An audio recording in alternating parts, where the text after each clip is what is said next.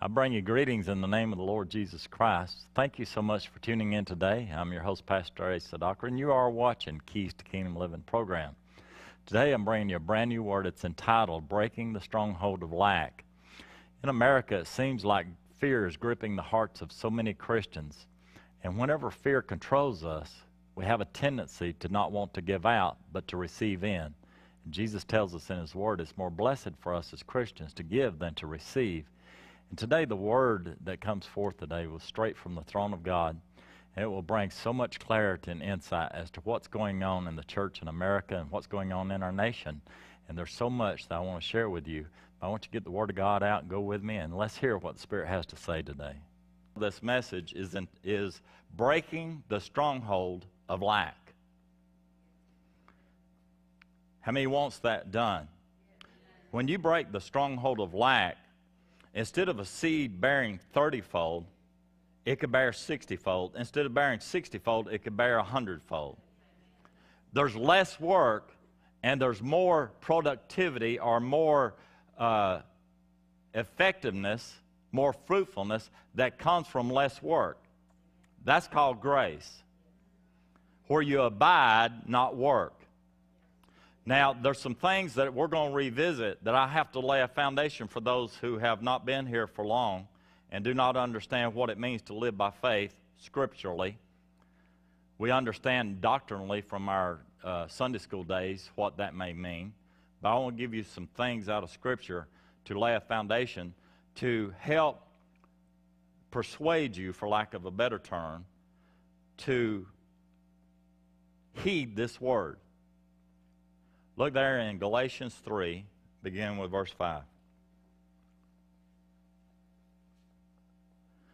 Therefore, he who supplies the Spirit to you and works miracles among you, does he do it by the works of the law or by the hearing of faith? How do things happen in this church? Do we keep the law? So it's not by the works of the law. Do we do it by the hearing of faith? I'm doing that right now.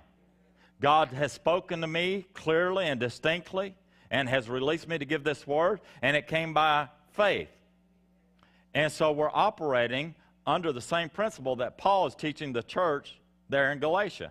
Just as Abraham believed God. Now, how could he believe him if he did not hear God, right? So he obviously heard God say something, correct? Perhaps an instruction. Maybe an instruction and a promise. If you'll do this, I promise you I will give you that, right?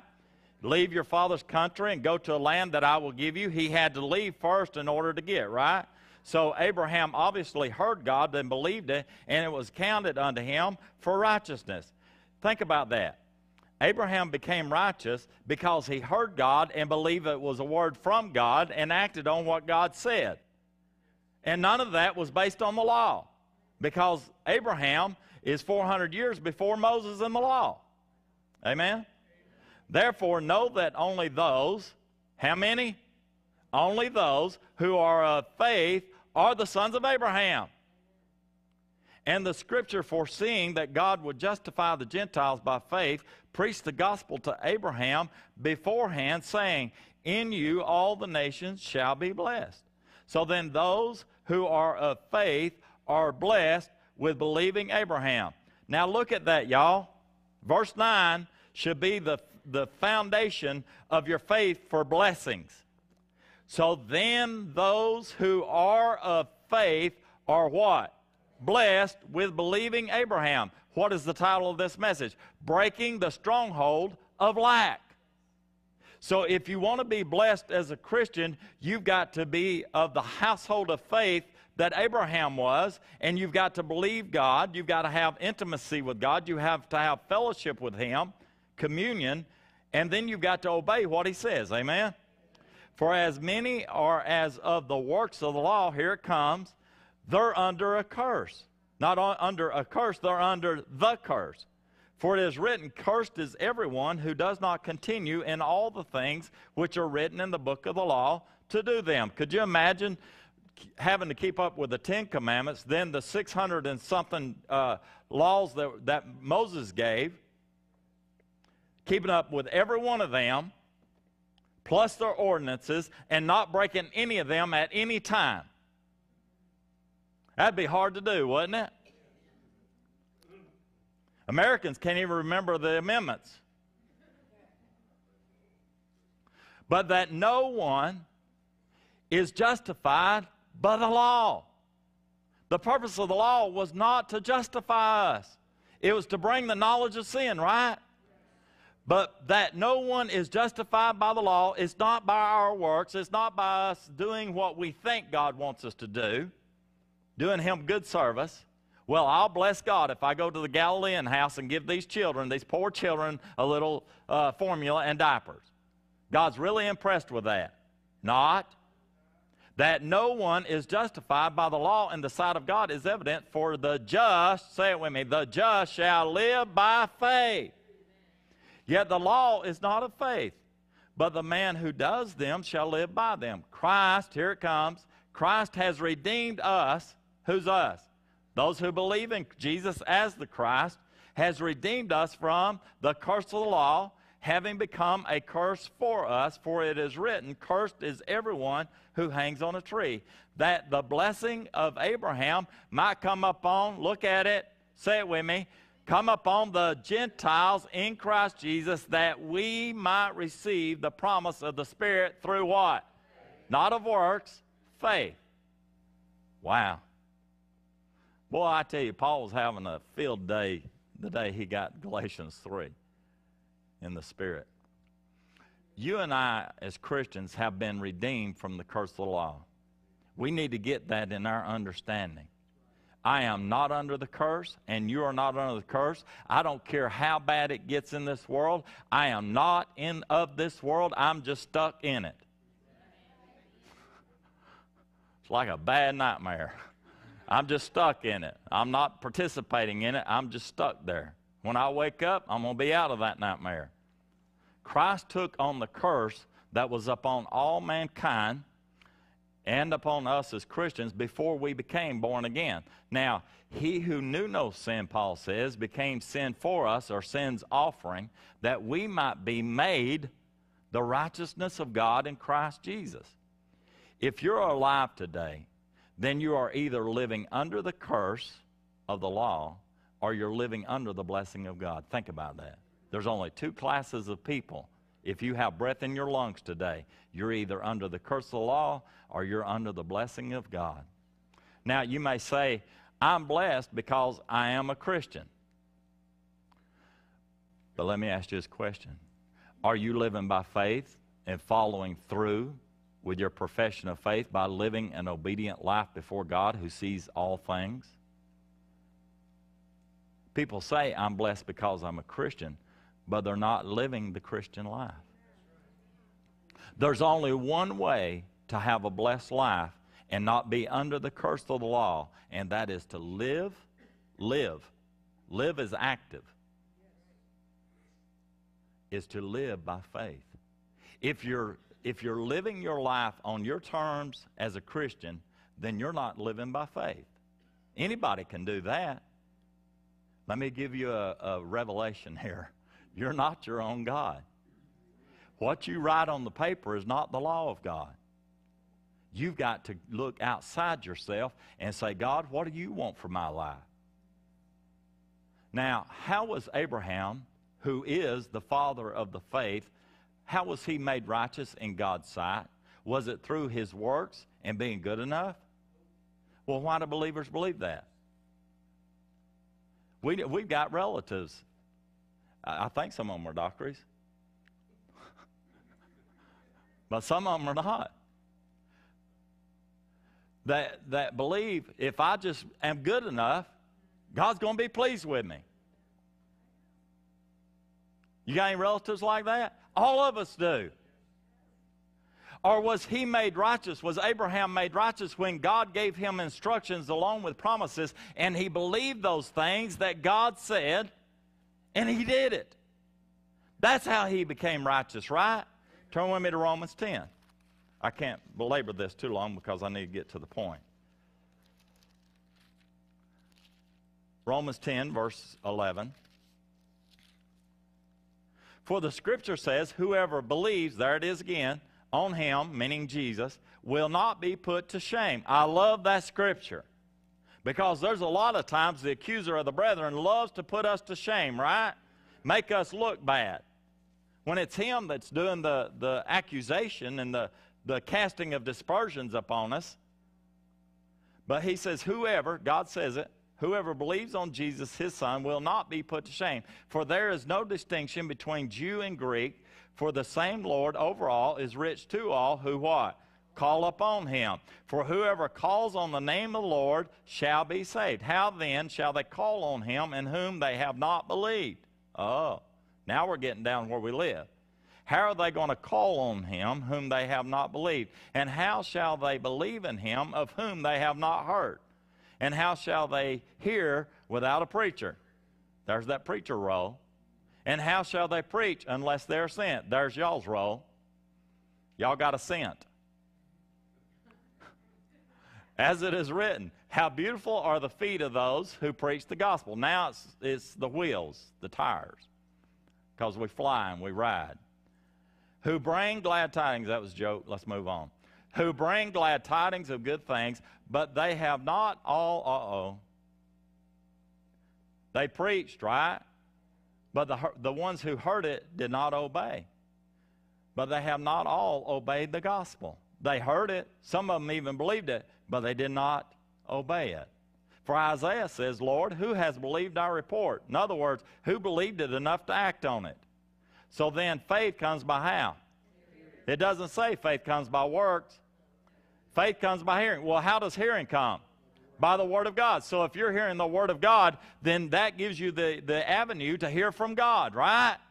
If I'm reading Sports Illustrated or Mechanics Illustrated, then you're not going to hear God out of that. You're going to hear the world, right? But if I'm reading the Word of God to you, or you're reading the Word of God to yourself, you're giving yourself the benefit for God to speak to you from that Word, right? So then faith comes by hearing, and hearing by the Word of God. But I say they have not all heard. Yes, indeed, their sound has gone out to all the earth, and their words to the ends of the world. But I say, did Israel not? First Moses says, I will provoke you to jealousy by those who are not a nation, and I will move you to anger by a foolish nation. Now, how did you learn? I'm talking to y'all. How did y'all learn about salvation from sin through Jesus Christ? Did you learn it from the world? No. Did you learn it maybe perhaps through a parent who taught you the Word of God, a Sunday school teacher or a minister? Did you hear it through the Word of God? Yes. Salvation is a promise. Nobody wants to preach that today. Salvation is a promise. He that endures to the end, the same shall be saved, the Bible says. Everything that God gives to you comes to you by a promise. Faith comes alive in us. Now, you want the faith that God has placed in you. God has given to every person the measure of faith, right? How do you get that faith alive? Watching TV? Come on, Packers. I don't even know if they still play. Okay. Pray for me. Faith comes alive in us when we hear God speak His word of promise to us directly. When He speaks His word to us directly, it awakens our faith. It just there it is. And when you got faith, you 10 foot tall and bulletproof. And when you don't have it, you up under a rock somewhere. Now, how did you learn about being blessed in Christ and that you're no longer under curse? It was taught to you and you heard it. Right? Faith comes by. And if somebody tells you you were a mistake, you're a failure, you're an outcast, you'll never be anything, you'll never accomplish anything, you're going to put faith in that. But if you hear Christ has redeemed you from the curse, and now the blessing of God, the blessing of Abraham, is upon you, that was taught to you, and you heard it, and your faith came alive and says, you know what? That's God speaking. I know the difference between man accusing me and God building me up. I've learned that much. The moment you believe God's word, that in Christ you are no longer under the curse but blessed, you became blessed, watch this, apart from works. Isn't that good? I didn't earn it. I didn't give enough for it. I couldn't buy it. Simon, the magician or sorcerer, tried to buy it, and Peter looked at him and says, you're going to perish with your money. You can't be good enough to earn God's grace. Faith comes by hearing, and we receive by faith. The Jews believed, according to Romans 10:3, that they could obtain righteousness by keeping the law of God without faith. Let me say that again, because sometimes I move on, y'all still back there. Come on up here with me. In Romans 10:3, the Jews literally thought that they could obtain righteousness by keeping the law of God apart from faith in Christ. Today, it's just the opposite. Today, there are believers who believe they can receive God's promises by faith without any obedient actions. James called them, faith without works is dead. Did you know James warns us there in chapter 2 and in chapter 1 too, also that this is a false belief? He did.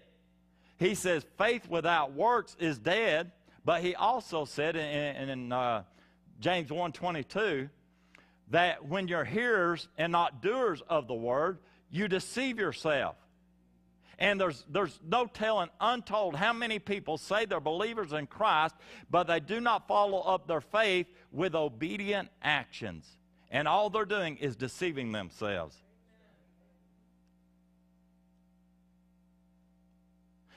I had this realization.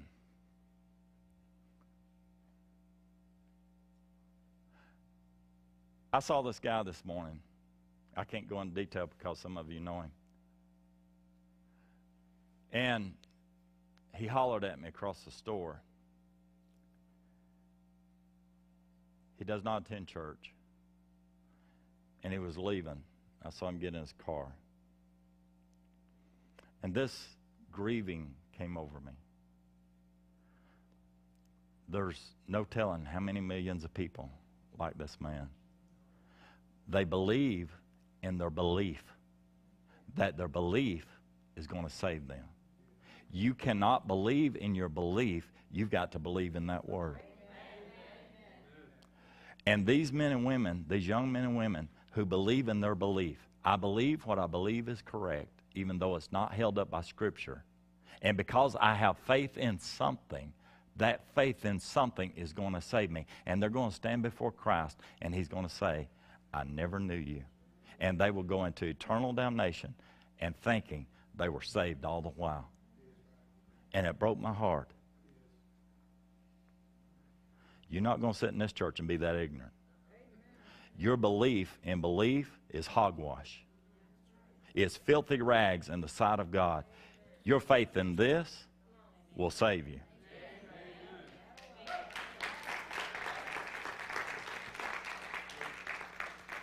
Now, let's get to the point of the message. Exodus 12.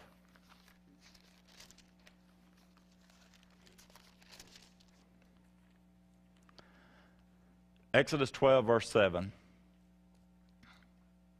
You know the story. God is about to, he's already poured out plagues upon Egypt, and every plague that he poured out upon Egypt, Pharaoh hardened his heart even more against God and against Moses, would not let God's people go.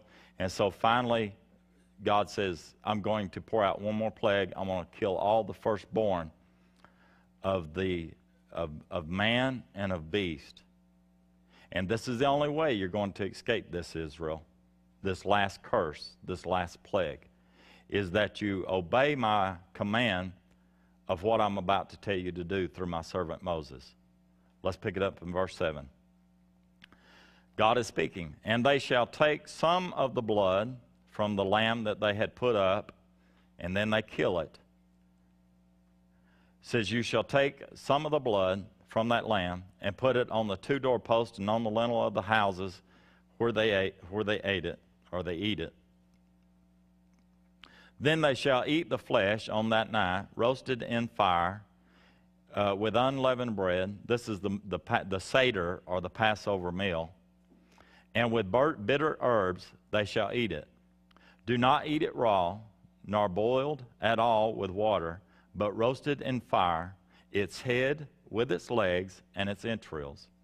You shall let none of it remain until morning, and what remains of it until morning you shall burn with fire.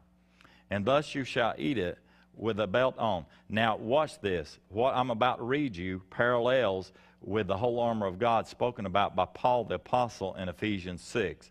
You shall eat it with a belt on your waist, with sandals on your feet, and with a staff in your hand. So shall you eat it in haste. It is the Lord's Passover. For I will, when do you put on the whole armor of God? In the evil day.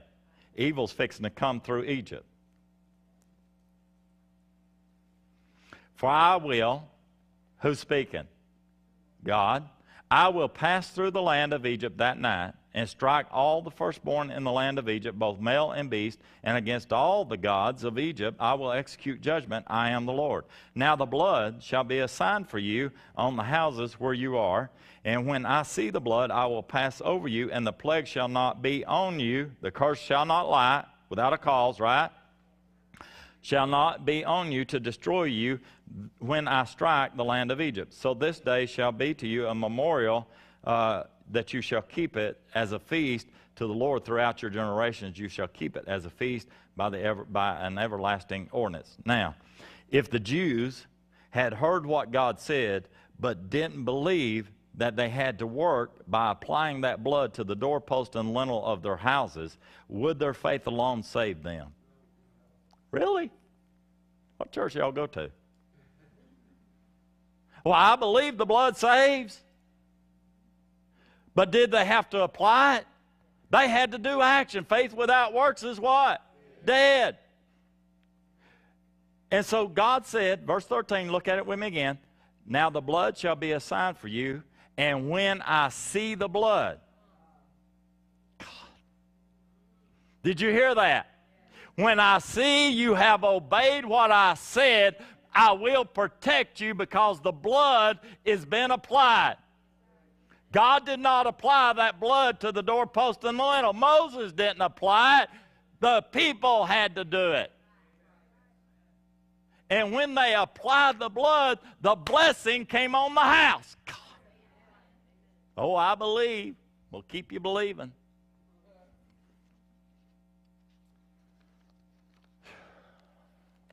Faith along with obedience is required in order to receive God's promise in your life. First, you must hear what God is saying, either by the Spirit of God or by His servants, the prophets, His ministers. Secondly, you have to act on what you have heard to show that you believe what you heard is actually from God. So if you really believe that this word is a word from God, then you will act on it. It'll solidify what you believe. Now, for several weeks, I've told you, the Holy Spirit has been stirring in my spirit about the issue of lack in this house. Although I've felt the need in my spirit to address this stronghold from Scripture, I had not gotten the release in my spirit until this week. The Lord began to reveal to me the truths from His Word on how to break the stronghold of famine, which is a curse. Now, in more particular for this body, the famine, the lack, has been in the last year especially, probably the last 15 months, that we have not been able to give to missions, but very small portions. And some of the ministries that we supported over the years consistently, we had to stop. It wasn't there. And you know, by my own admission, I have not gotten paid many pay periods this year to keep the doors open of this place. And so it was not there to give to missions. So there is a famine in this house for missions outside this house. And it has grieved my heart that I have to tell Pastor Johnson, we can't send you anything. To tell the Ruth house, we don't have it. We're supposed to have more than enough in the house of God. So there's lack in this house because we're not able to fulfill the vision because the provision is not there. So this stronghold has to be addressed. It is a demonic stronghold that has reared its head up and is opposing the Word of God that's being spoken in this house. It's not my battle. It's not your battle. It is a spiritual battle. And we've got to know how to take it out. So what we're going to do is we're going to do an 8-week study on climate change.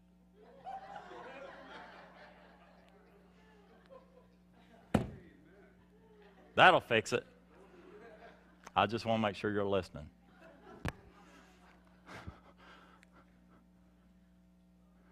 This word is ministering to you, and I'm sure it is, because the Spirit of God was so powerful in the sanctuary when He had me deliver it to the congregation. And you love to hear this in its entirety, please contact our church office. The information will be at the bottom of your screen. Let them know by the title what message you would like to hear. Today's message is Breaking the Stronghold of Lack. They'll be sure to send that out to you. Specify if you want CD or DVD. They can let you know the prices there as you call them. That would be great to hear from you as well. Let us know how you're being ministered to and from where you're listening. That would help us as well. We'd love to hear from you. Also, if you would like to send us a prayer request, the best and quickest way to do that is via email. prayer@whcnorth.org brings it straight to us. We're able to pray instantly in agreement, as well as our intercessors pray and believe with you. We've seen many testimonies how God has saved marriages, restored homes, healed the sick, done so many powerful things simply through the prayer of agreement through the internet. And we're so grateful to have that opportunity. So if you have a prayer request or need, just send those in to us and we'd be glad to agree with you. If you would like to be a part of this television ministry and so into the ministry that is touching the nations of the world, I invite you to go on our website, whcnorth.org, and click on the Donate tab. You can give there safely and securely. Also, all proceeds that come through there are directly for television ministry and go to get this message out to the nations. And it is tax deductible. We're a part of a 501c3, which allows us to have receive donations and you to get a deduction. So consider that, especially coming into a new year and allowing God to use you to bless this ministry. It would be greatly appreciated. So until this time next week, may God richly bless you is our prayer. We pray that you've been impacted by today's message. If you need more information or would like to contact us, visit us on our website at whcnorth.org or contact us by phone at 706-374-6175. To write us, our address is P.O. Box 968, Morganton, Georgia, 30560. Our campus is located at 135 Bud Franklin Drive, Blairsville, Georgia, 30512.